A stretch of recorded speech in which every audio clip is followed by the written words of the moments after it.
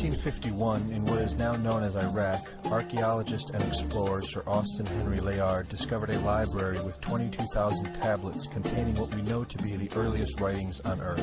The writings date back to over 6,000 years ago when the region was known as Mesopotamia, Sumer, and Babylon. Amongst these vast writings is a story which mirrors the book of Genesis in the Bible.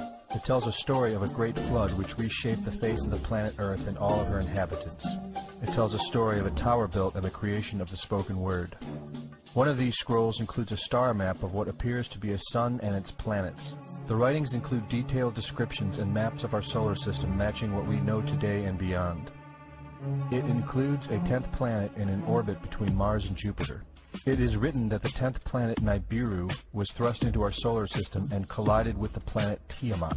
The remaining bulk of Tiamat over time became Eridu, the Earth as we know it, and the rest of her became the asteroid belt.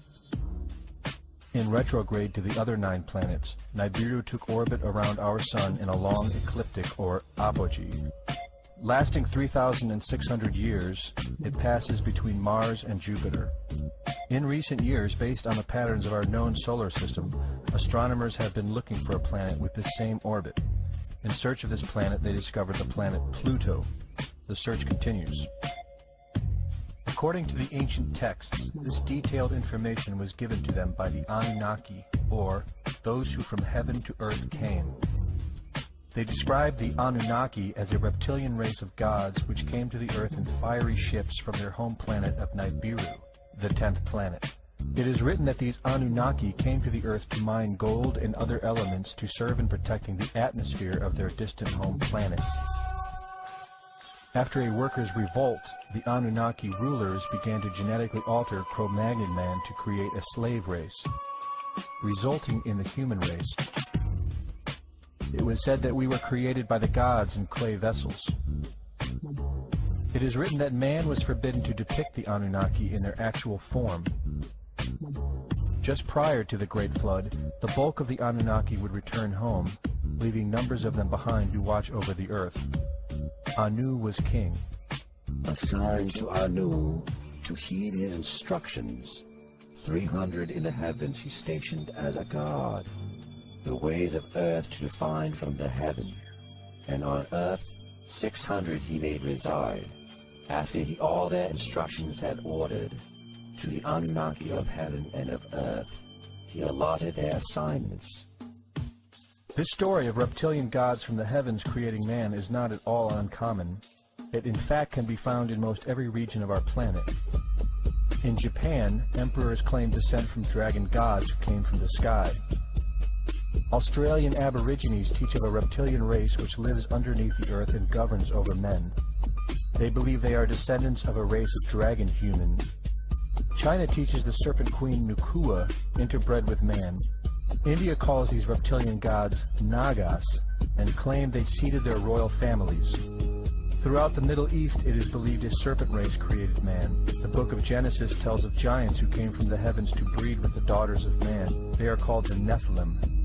In Africa, they call them Chitauri, children of the serpent. The royal kings of Africa claim descent from serpent gods who came from the sky. In South America, the Mayans teach that their ancestors were the people of the serpent. The Aztecs were said to be created by a serpent woman. In America, the Hopi Indians believe sky gods came to earth to breed with their women and refer to them as their snake brothers. The word Sioux means snakes, and Iroquois means serpents. It seems the only places you will not find this historical story is where the history has been methodically destroyed. The descendants of King Anu in Sumeria and Babylon can be traced throughout time. The pharaohs of Egypt were from the bloodlines of the Babylonian kings. The rulers of the Roman Empire can be traced to Egyptian hierarchy. All throughout Europe, the royal families can be traced back to the great Roman emperors. 34 of the presidents of the United States are directly descended from European royalty, with the remaining 8 who are only closely related to these same bloodlines. In 1934, President Franklin Roosevelt placed the Great Seal, originally created in 1782 by the Freemasons, on the dollar bill. Represented in the Great Seal is a pyramid and the all-seeing eye, known to be used by the elusive society of the Illuminati. Strung together in conspiratorial confusion are secret societies such as the Illuminati, the Freemasons, and the Bohemian Club. In 1917, National Geographic did a story on a place in Montreal, California called Bohemian Grove. The story reports a place where the world's elite, members of the Bohemian Club, retreat to in late July and conduct an ancient occult ceremony called the Cremation of Care. Every year in July, the world's leaders, media moguls, and members of the World Bank spend 2 weeks of what is known as a men-only retreat at the Grove.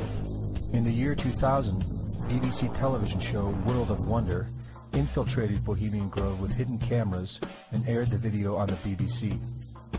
The video shows the large mass of men donning red and black robes and once again conducting the Cremation of Care ceremony. The altar is at the base of a 200-foot owl, the Babylonian symbol of the god Moloch, the god of human sacrifice. In the video, a body is delivered upriver to the altar where it is set on fire.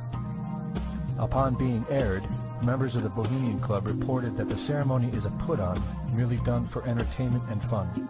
This history tells a story of our world leaders having a deep involvement in satanic tradition, worshipping our reptilian overlords, the serpent gods. It poses the possibility that we may be and have always been enslaved by our leaders, no different than sheep or cattle. There is an endless amount of information out there which supports this, but don't take my word for it.